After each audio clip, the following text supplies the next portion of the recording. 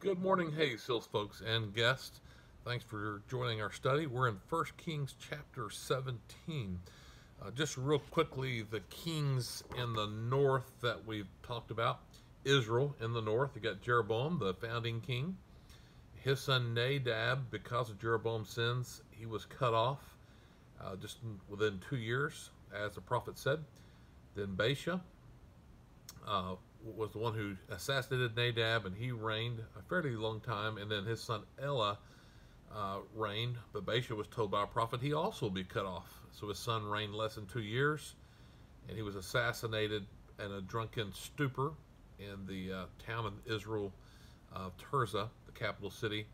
And then he was assassinated by Zimri, who was a 7-day king, 1 week, but he wiped out the whole family of Baasha. And then Omri comes. He's the general of the armies of Israel. He's out besieging a Philistine town when he hears about Zimri's assassination of Elah. So he comes with his people, his Israelites, to support him, and they besieged the capital city and took it. And Zimri committed suicide. And then there was a 4-year civil war, but Omri's forces overcame. He was a powerful king, but not well spoken of in the book of First Kings, because spiritually he was very corrupt. He went the way of Jeroboam to an extreme, in fact, going more direct in his worship and uh, the worship he gave to Baal and Asherah and so forth. And his son Ahab is the bottom spiritually of all the kings, but so far. But he is at a time of wealth. So Omri is kind of a type of David who defeated the foes, expanded the kingdom, and yet was not like David in the fact he was idolatrous. And David is a man for God's own heart. And Ahab is sort of like an anti-Solomon, enjoying the wealth and the military victories of his father.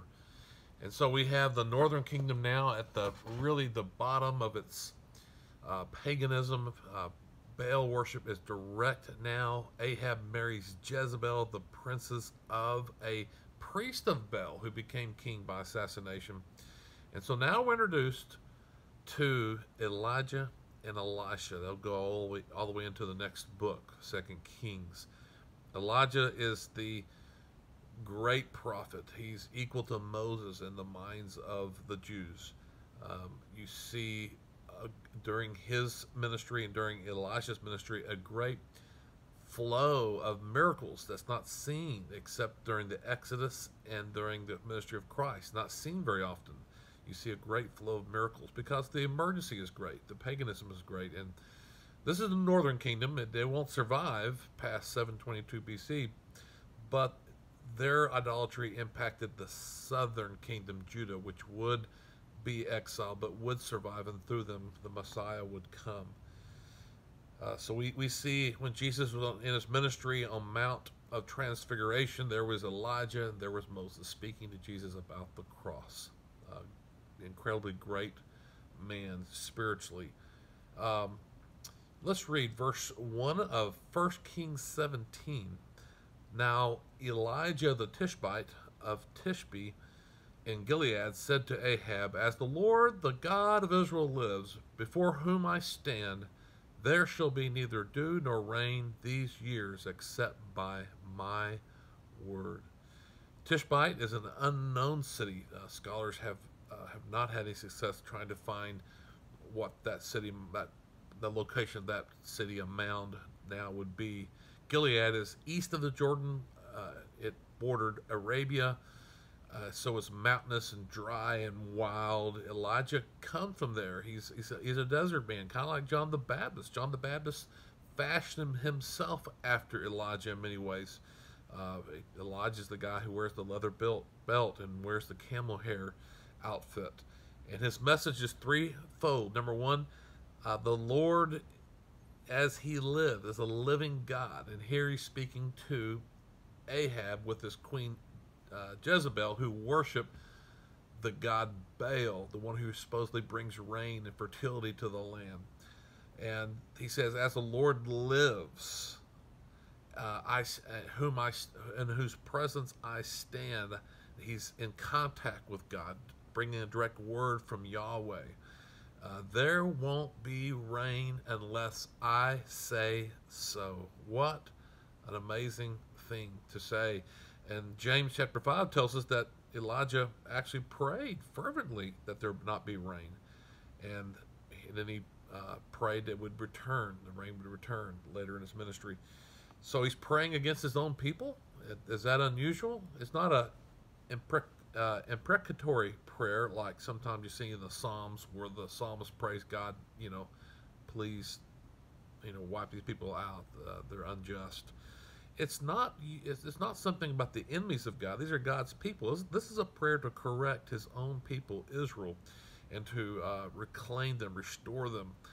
We see that with Paul telling the Corinthians to put the sinful, immoral man out of the church so that he'd be in Satan's domain in a sense and would repent, possibly have an opportunity to repent and return, which he did. So, the 10 plagues of Moses that God brought, those were all affronts or assaults on the Egyptian gods. And so here is Elijah representing Yahweh, the invisible, immortal, ever-present, omnipotent God, right in the very heart, the court of the king Ahab, who worshiped Baal, talking to Ahab about there not being rain when Baal, Ahab's God, is the king, is the God of rain. So this is a challenge directly to the God of Baal who is dead. That's really Elijah's whole ministry, is proclaiming Baal is dead. He does not exist, and he has no control, but Yahweh does. God had warned in Deuteronomy 11, other places, before they came to the promised land, that if they sin, take care lest your heart be deceived, you turn aside, serve other gods, and worship them, then the anger of the Lord will be kindled against you, and he will shut up the heavens so that there will be no rain, and the land will yield no fruit, and you will perish quickly off the good land that the Lord has given you. So here's this guy who's dressed like John the Baptist, the original John the Baptist. He's a wild man, comes from an area where the town can't even be found because Gilead is such a wild territory, and he appears almost as out of nowhere, and they're even too stunned after he makes this proclamation to even seize him. He just leaves. And then verse 2, and the word of the Lord came to him, depart from here and turn eastward, and hide yourself by the brook Cherith, which is east of the Jordan. You shall drink from the brook, and I have commanded the ravens to feed you there. So he went and did according to the word of the Lord, and he went and lived by the brook Cherith, that is east of the Jordan. And the ravens brought him bread and meat in the morning, and bread and meat in the evening, and he drank from the brook. And after a while the brook dried up, because there was no rain in the land. So he was told to hide himself, not out of fear necessarily, but make himself unavailable. Cross the Jordan River, get out of here, go to the wildlands. God's taking away any voice of a prophet. That's part of his judgment, taking away the voice of the prophet. Hearing God's word is not just something we can count on. It's not a right, it's a privilege, and God can make it scarce. In Deuteronomy 32, he says, may my teachings drop as rain, and my speech distill as the dew, like gentle rain upon the tender grass. Amos said on God's behalf, I'll call a famine, not a famine of rain, but rather of the words of God. Part of God's judgment is removing the witness of God's word at times as a judgment against people.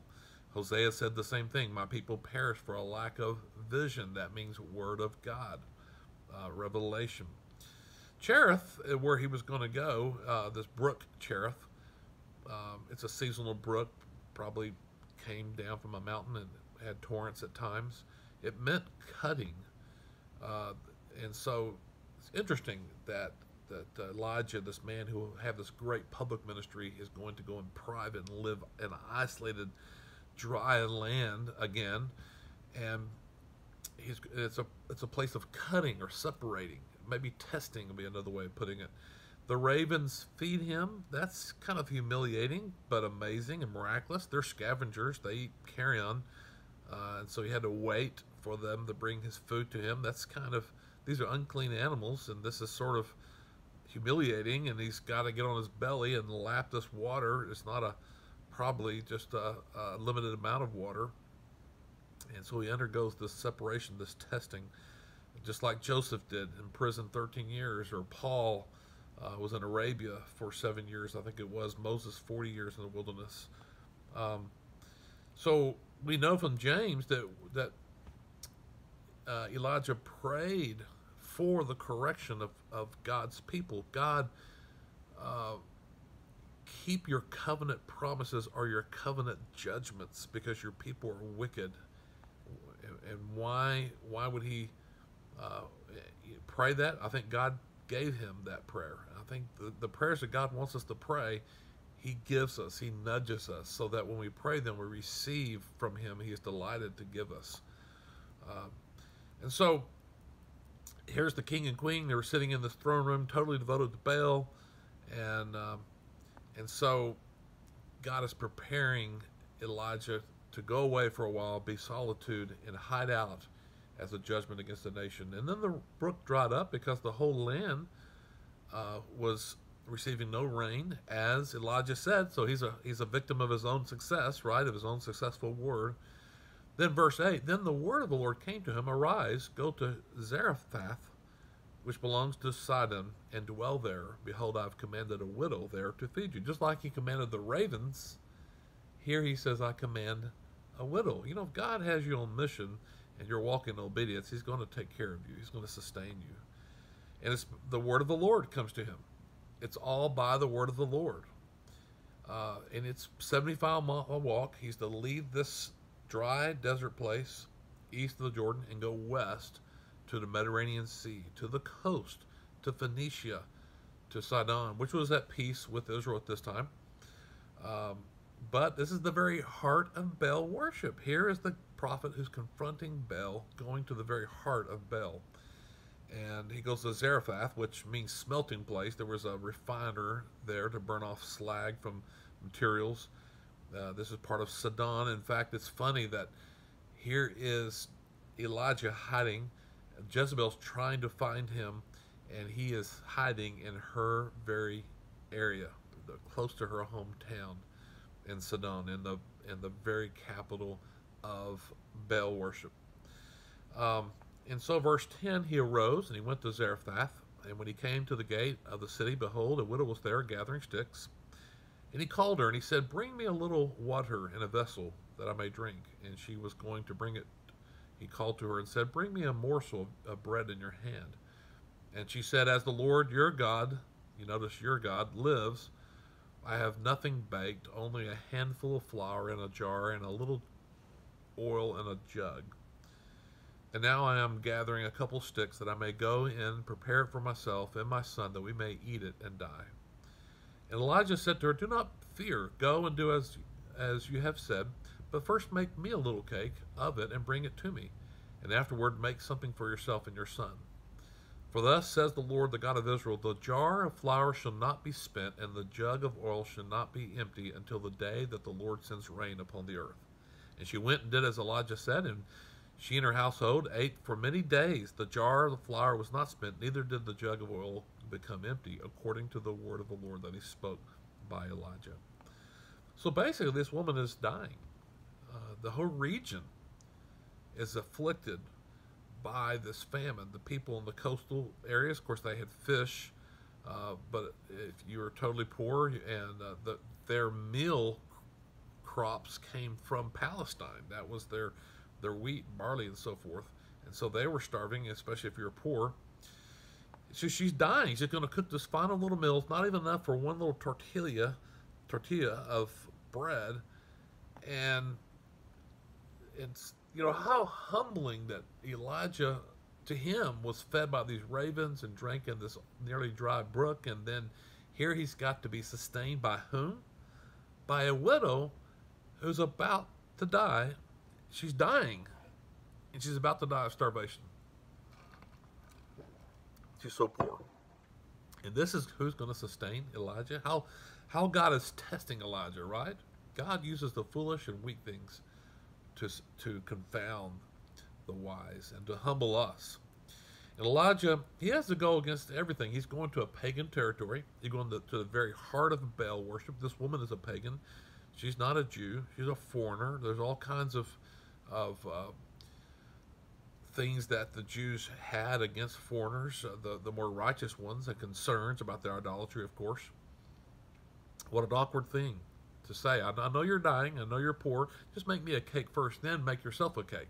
It'll be okay. He gives her the promises of God to sustain her miraculously. And she says, as the Lord your God lives. So these people knew he was a Jew.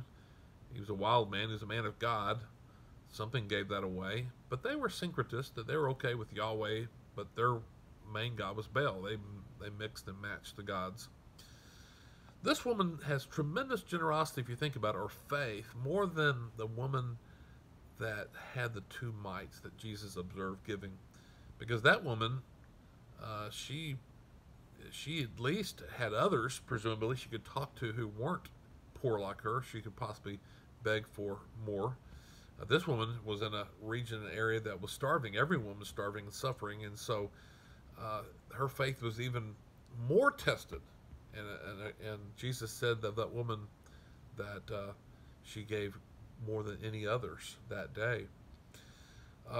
She's practically dying, and she's preparing the last meal for her son, and yet she's willing to believe this prophet's word and give him food first.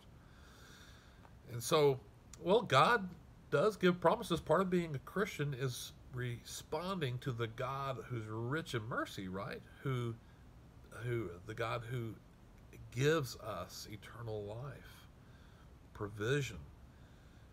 Otherwise, how could we trust him unless he promised and demonstrated he's a God of unlimited provision and eternal life? And so, having heard the word of God, she obeyed the gospel that she heard. She obeyed the word of God that she heard. That was the word of her salvation physically. She was saved. She obeyed the word of God despite the false beliefs. She received the word of the Lord. Jesus mentioned that there were many widows in Israel during this famine, as he looked back 1,000 years back. But Elijah didn't go to them. He went to this pagan woman. He said that while he was speaking to his hometown in the synagogue, and they tried to kill him for this. He was saying, hey, your faith is in nationalism, or is in your patriotism, your belief that Jews are superior. But don't you know that Elijah went to a foreigner? Don't you think this gospel, this good news, this kingdom is bigger? That this righteousness from God is not just about the Jews. So she obeys.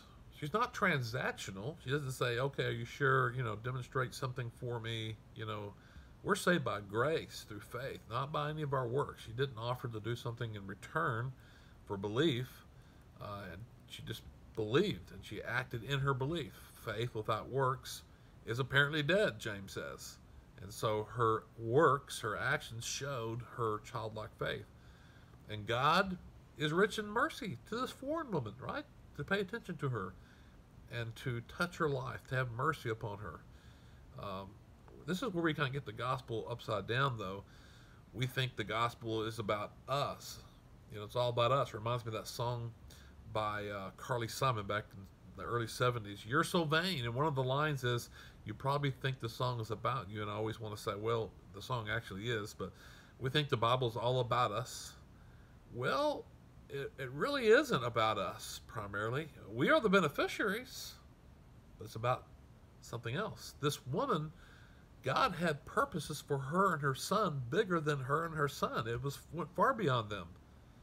But she was the beneficiary of his purposes. So the same with us. We get the gospel upside down. We think God's there and it's his job to save us.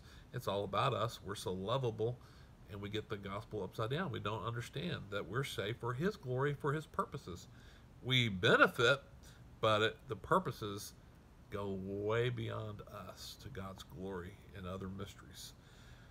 And then finally, verse 17, after this, the son of the woman, the mistress of the house, became ill. And his illness was so severe that there was no breath left in him.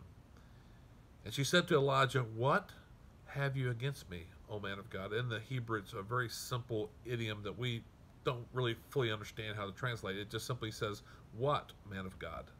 So either "What do you have against me?" or some translations say, "What do you and I have in common?" We don't know that idiom. It's long lost. So this is a decent effort. What, man of God? What do you have against me? It's a good way of maybe getting that meaning. She goes on to say, "You have come to me to bring my sin to remembrance and to cause the death of my son."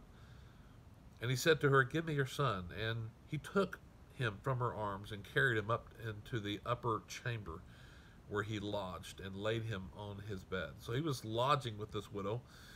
He was sleeping in the upper chamber. I'm sure it was a very poor little house. She's poor. I mean, she wasn't poor always. She had a house, but the famine had made her recently very destitute. No food. And nobody else had much food or money. Otherwise, she could sell her house. And when he got up to the chamber, he cried to the Lord, "O Lord my God, have you brought calamity even upon the widow with whom I sojourn by killing her son?" Do you hear the desperation? Then he stretched himself upon the child 3 times and cried to the Lord, "O Lord my God, let this child's life come back into him again." And the Lord listened to the voice of Elijah. And the life of the child came into him again, and he revived. And Elijah took the child and brought him down from the upper chamber into the house, and he delivered him to his mother. And Elijah said, "See, your son lives." And the woman said to Elijah, "Now I know that you are a man of God, and that the word of the Lord in your mouth is truth." She's truly a believer at this point in Yahweh. It's such a shocking thing to happen after God was merciful, had shown mercy and goodness, to suddenly have her son die. The grief of a mother losing a child. We've had some parents losing children, and it's unspeakable. But more than that, even for this one, was a loss of status and support. Her son would be her retirement, her means of not being destitute when he got older. And so in her mind jumps immediately to her sin. She's wondering why, Son of God, he says, "The man of God, have you come, and then you living in my house, has that brought attention to my sin? Just having you, a holy man, has that brought God?" In other words, I was a kind of a pretty careless sinner, and I wasn't really thinking about God's judgment, but you seem like you've drawn God's attention to me. That was kind of a pagan idea, that you could bring God's attention to a situation. That was just sort of her limited understanding. But maybe it'd be better if you hadn't. But she forgets that she would have died if Elijah had not come along. But she does think her own sin maybe is causing the death of her son. Think about that grief.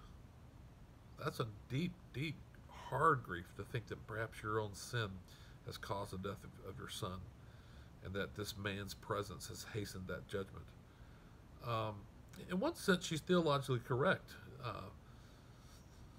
Against you and you alone, David said, have I sinned, O God. And yet that wasn't what it was about. It wasn't about her sin. This is like Lazarus' death, when Jesus said his illness does not lead to death. It is for the glory of God, so the Son of God, may be glorified through it. And it was shocking what happened here. It was shocking to Elijah. He's kind of like Moses, when Moses confronted God and was desperate and prayed that God would not wipe out his people for fear of the reputation of the Lord, Yahweh, the one true God, being lost among the nations. He wasn't offended. Elijah's not offended by this woman's anger and despair.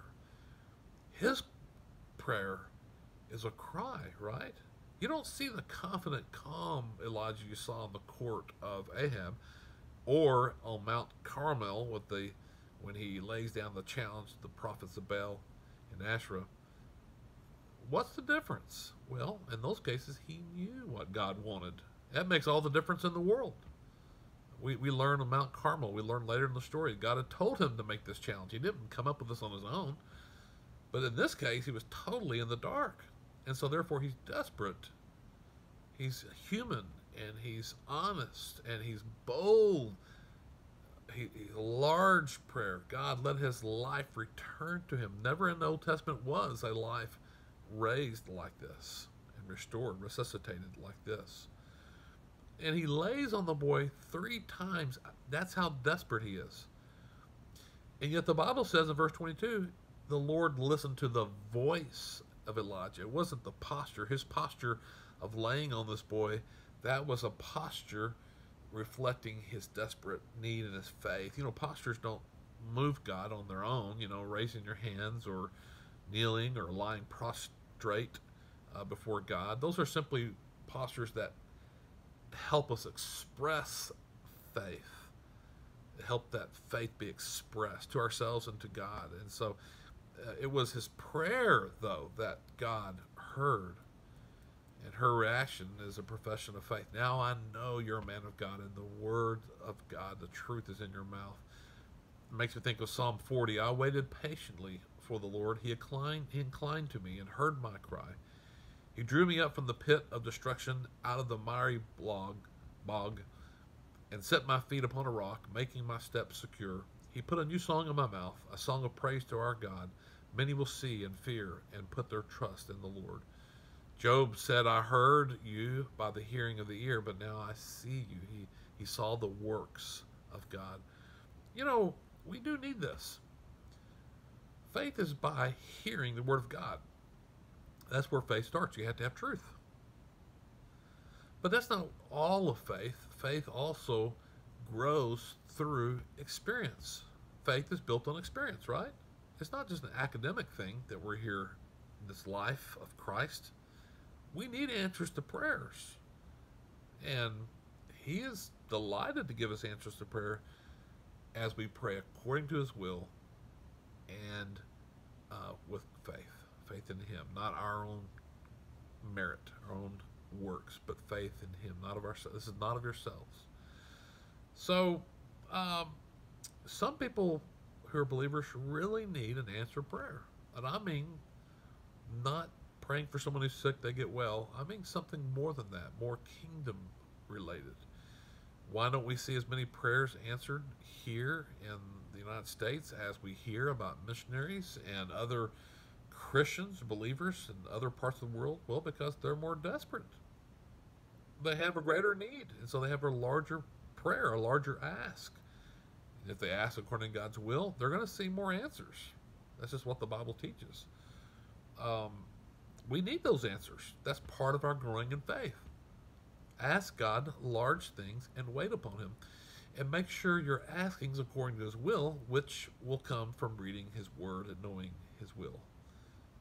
James says, you have not because you ask amiss. You ask according to your selfish desires, that you may spend on what you get.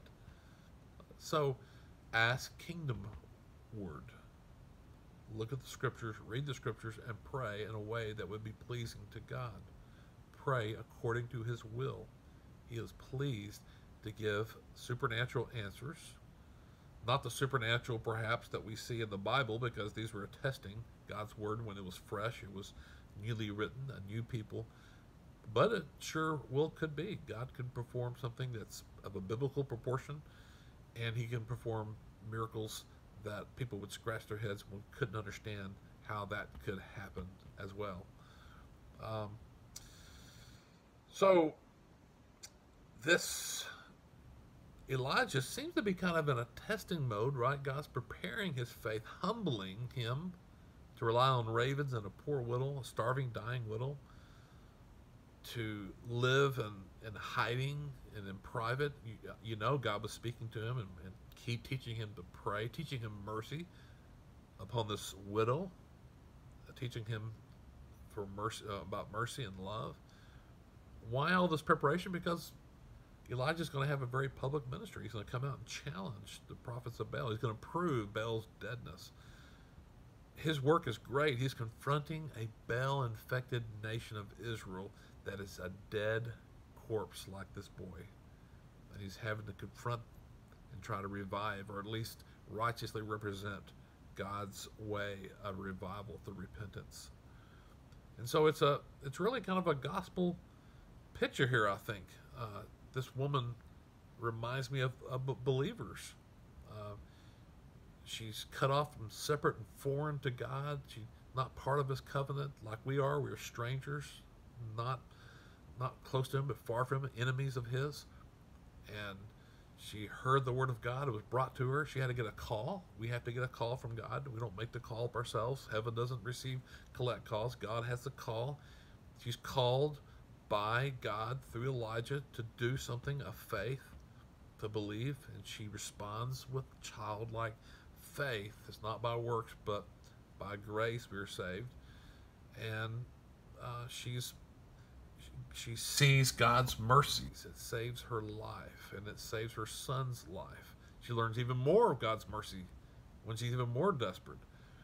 And then Romans 4 kind of reminds me, I read this in the King James Version. It's about Abraham, but it reminds me a little bit of this woman.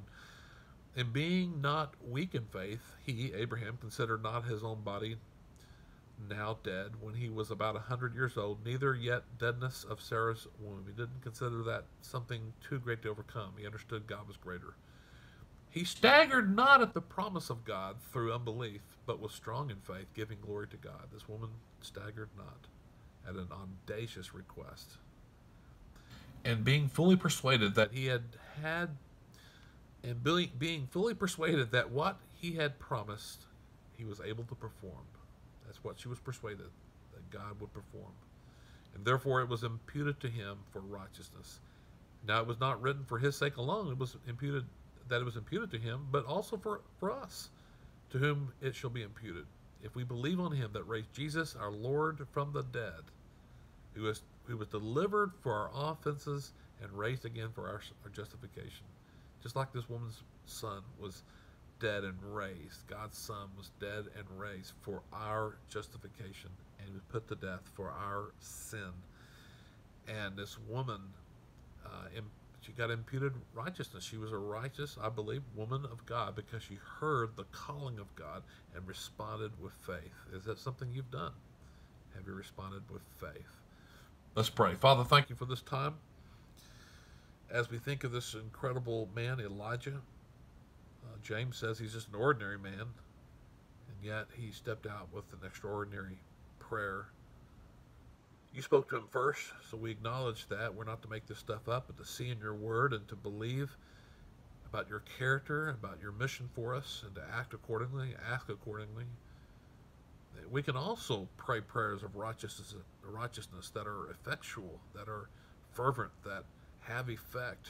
Father, we can have more and more of these answers to prayers as we pray closer to your will. Help us, God, to humble ourselves. Oh, how you humble those you do great things through. How you humble them and teach them to trust you. And you do this to Elijah. And so we receive your testing, we receive affliction, we receive correction as part of your love for us, your desire to use us for your greater purposes. And God, we also ask you to increase our faith, that we'd ask greater things according to your will, that we'd be according to your will, that we would read your word and reflect upon it and love you and worship you through and by your word. We thank you for your Holy Spirit present with us. In Christ's name, amen. All right, thank you so much, Hayes Hills people. God bless you. Next week, 1 Kings 18.